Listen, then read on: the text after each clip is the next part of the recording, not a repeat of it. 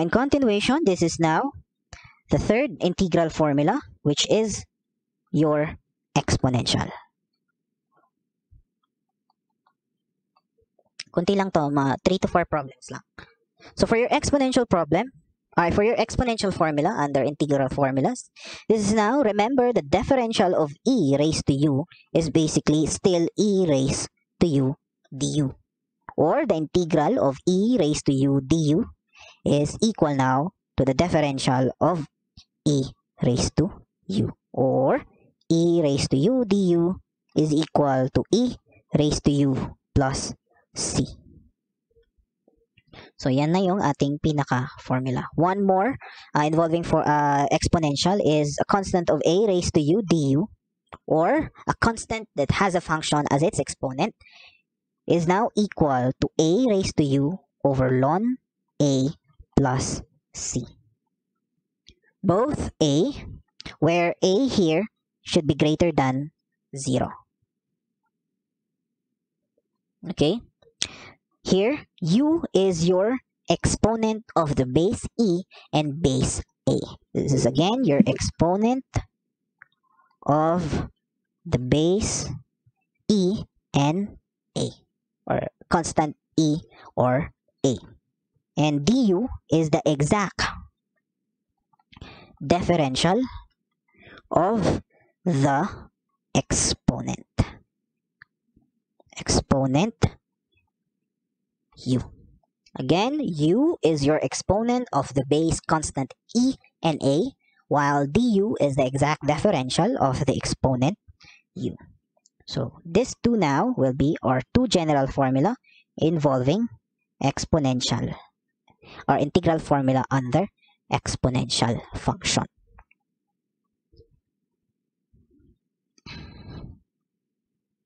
Gilid ko lang.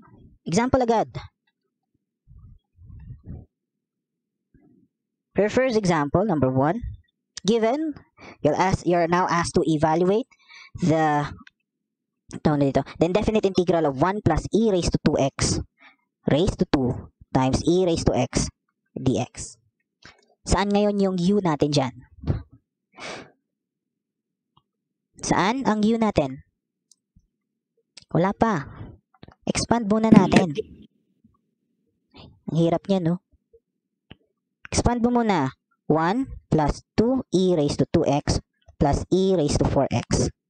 E raised to x dx. Distribute e raised to x plus 2e raised to 3x plus e raised to 5x dx. So, di kung ginamit mo na kaagad si 1 plus e raised to 2x, di, nag-resolve ka pa. Pwede naman palang expand lang. Simplify. Distribute your integral sign. E raised to x dx plus integral of e raised to 3x dx plus integral of e raised to 5x dx. Apply your exponential formula involving e raised to u du, which is equal to e raised to u plus c.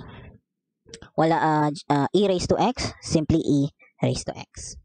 Plus 2 e raised to 3x. So, magiging denominator is 3. Plus e raised to 5x. So, ang denominator natin dito, e is 5. So, 1/5 of e raised to 5x plus c, which is now our final answer.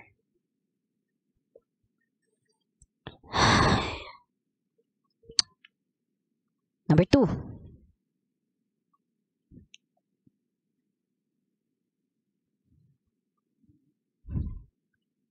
Example number 2. You're now asked to evaluate the indefinite integral of e raised to x over 2 plus e raised to negative x, then raised to 3 times e raised to 4x dx. Solve ba natin siya as it is? Kung kukunin natin na term si e raised to x over 2 plus e raised to negative x, then differentiate that term, will it bring us to the evaluation of e raised to 4x and eventually introduce a correcting factor of 1/4?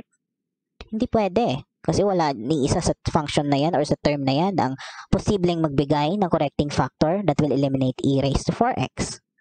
So, wala tayong ibang way but to expand the integral. Expand lang natin. That is e raised to 3 halves x plus 3 times e raised to x times e raised to negative x plus 3 e raised to x over 2 times e raised to 2x plus e raised to negative 3x. Multiply now to e raised to 4x dx. Simplify further. Distribute your e raised to 4x. Gives us, kayo na bahala. I-distribute ko na yung integral sign ha. E raised to 3 halves x times e raised to 4x dx plus 3 of e raised to x times e raised to negative x times e raised to 4x dx plus 3 integral of e raised to x over 2 times e raised to 4x dx plus the integral of e raised to negative 3x times e raised to 4x dx. Simplify further. 3 halves x plus 4x is equal now to what? 11 over 2. Tama ba? 11 over 2. Tama? Hello? Tama lang, sir. Diretsuhin na natin sa integral. That is e raised to 11 over 2 x over 11 over 2 plus 1 minus 1 plus negative 1 plus 4. That is e raised to 4.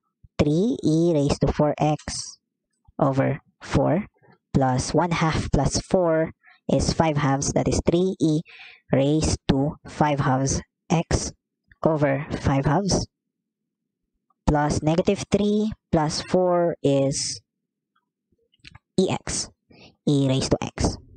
Simplify further. 2 over 11 e raised to 11 over 2 x.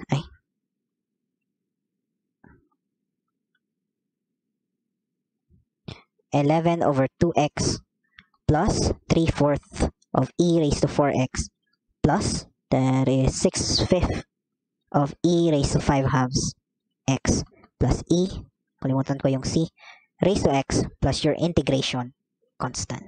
Which bring us now to our final answer. Question? Sir, sa ano po?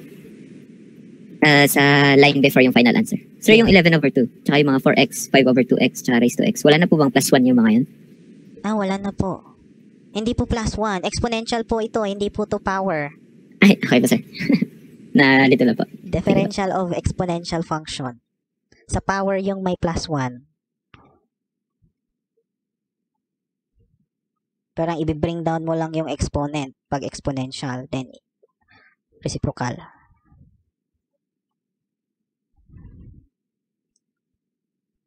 Next one.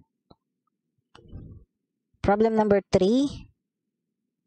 You're now asked to evaluate the indefinite integral of e raised to 2y raised to 2y plus e raised to negative 2y all over e raised to 2y minus e raised to negative 2y dy. Paano yan? Ngayon, diniscuss ni sir kanina yung pagde-divide ng term-term. Ganun na rin gagawin ko. Parehas lang naman siguro. Sigurado ka ba?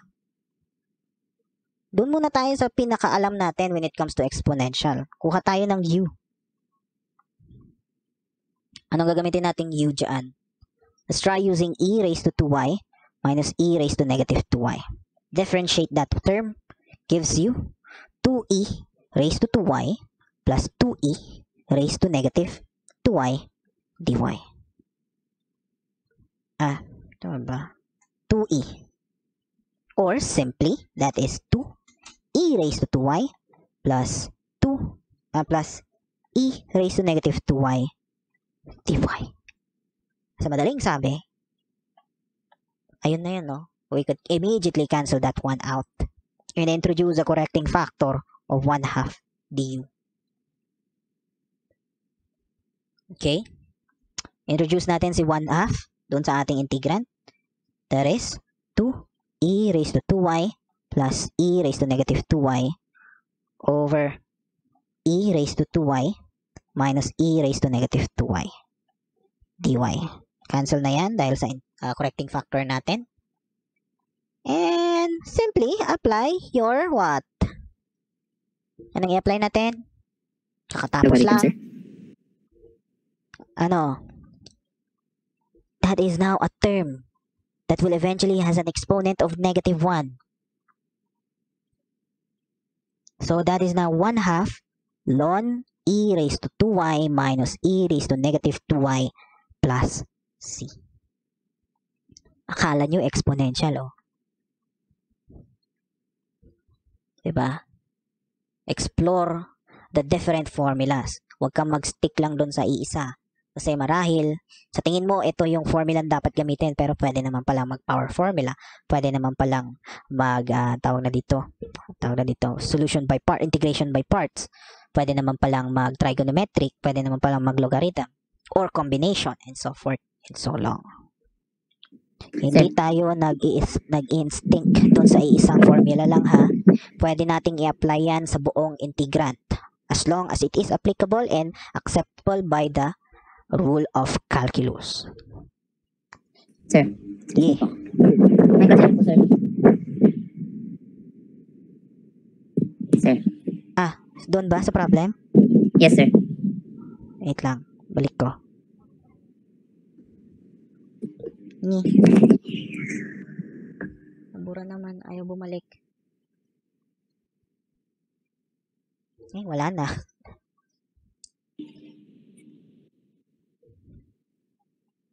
Ayun.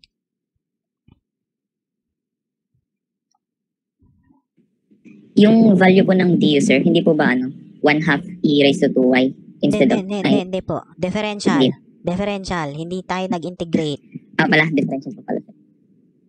Sir po, sir, nalito lang. Nag-differentiate tayo. Yung du. Dinefferentiate natin yung term na kailangan natin to create your correcting factor para makancel yung ating tawag ng dito numerator. Saka tayo mag-i-integrate. Apo, sir. Thank you po. Nag-gets ko na po.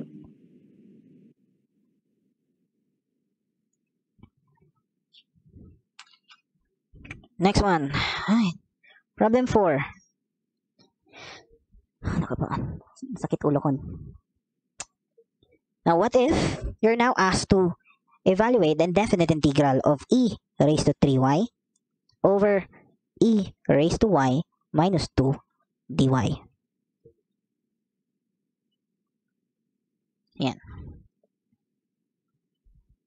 The exponent of the tawag na dito. Tama ba? Numerate. The exponent of the denominator is what? Less than the numerator. So, simplify the problem. I-divide na muna natin siya. So, e raised to 3y divided by e raised to y minus 2. May value yung e, May value yan. Hindi lang yan basta variable. Get your calculator. Hanapin nyo yung e.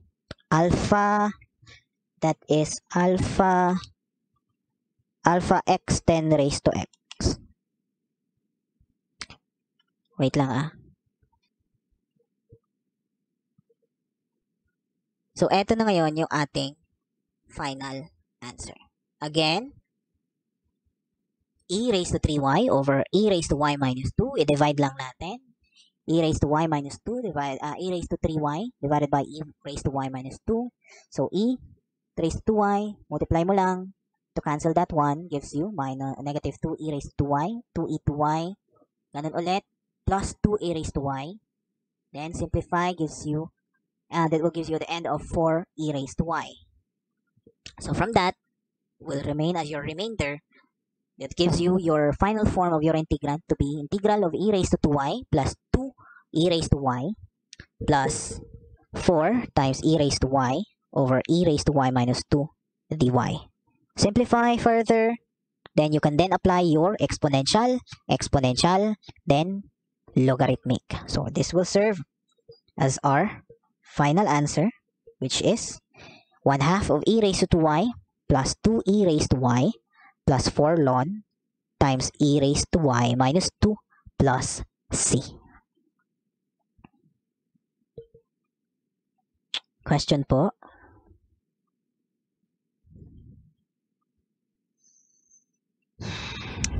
Number 5. Example number 5. For your example number 5, what if you're given, you're asked to evaluate the, ang tawag na dito, integral, the indefinite integral of e raised to 4x minus 3 raised to 5 times e raised to 4x dx. Paano naman pag ganyan? Masyado na malaki para i-expand natin kasi raised to 5, oh, mahaba masyado yan. Anong gagawin natin? Meron tayong common term, e raised to 4x, then e raised to 4x. So basically, kunin natin si term, si u as e raised to 4x minus 3. Differentiate that one, gives you 4e raised to 4x dx. We already have the term e raised to 4x here. So we'll need to introduce a correcting factor of 1/4 du. Therefore, that is 1/4 integral of e raised to 4x minus 3 raised to 5 times 4e raised to 4x dx. Cancel that one. Anong gagawin natin? Power, exponential, logarithmic.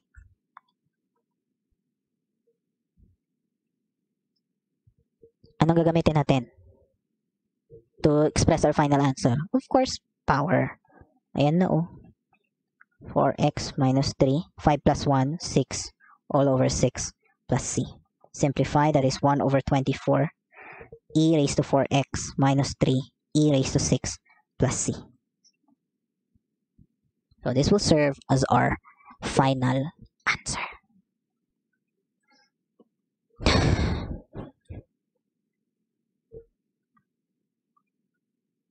Example number 6. Example number 6. You're now asked to evaluate the indefinite integral of e raised to y minus 2 over e raised to 3y dy. The denominator now has a larger degree than of the numerator. So basically, paano natin gagawin yan? Simplify lang natin. That is e raised to y over e raised to 3y dy minus 2 integral of dy over e raised to 3y. Simplify further.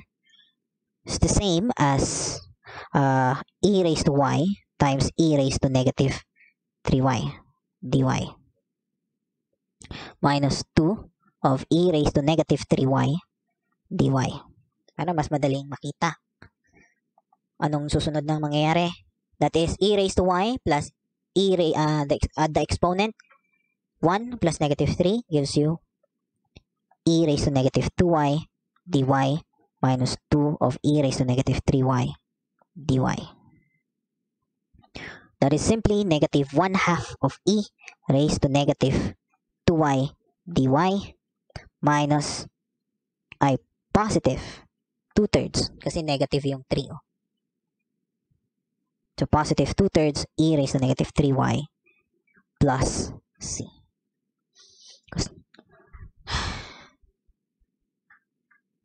Okay, and that is now our final answer.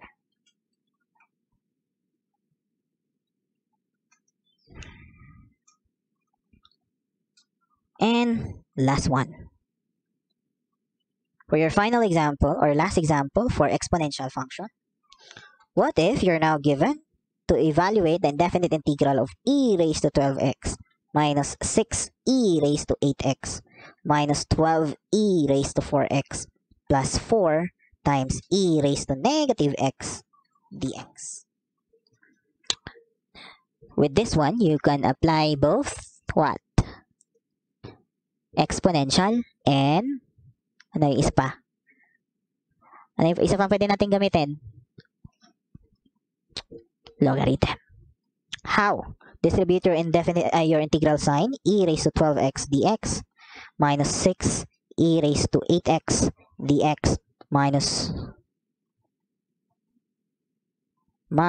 12 e raised to 4x dx plus o pala, kailangan mo pa pala siyang i-distribute. Mali. Distribute muna natin si e raised to negative x. E raised to negative x, that is simply e raised to negative x times e raised to negative 12x, 11x dx minus 6 e raised to 8x times e raised to negative x, that is e raised to 7x minus dx minus 12 e raised to 4x times e raised to negative x, that is 3x dx. And lastly, 4 of e raised to negative x dx, or that is 4 dx over e raised to x.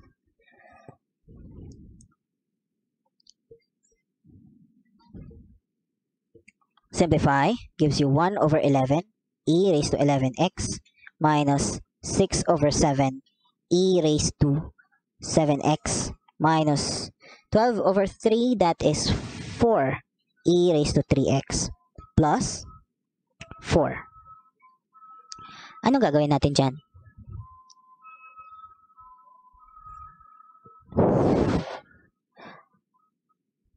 That is now ln e raised to x plus c.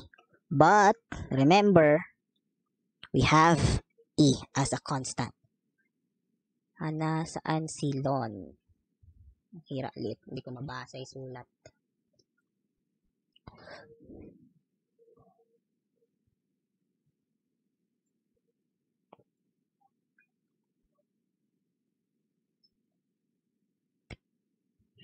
Ayun.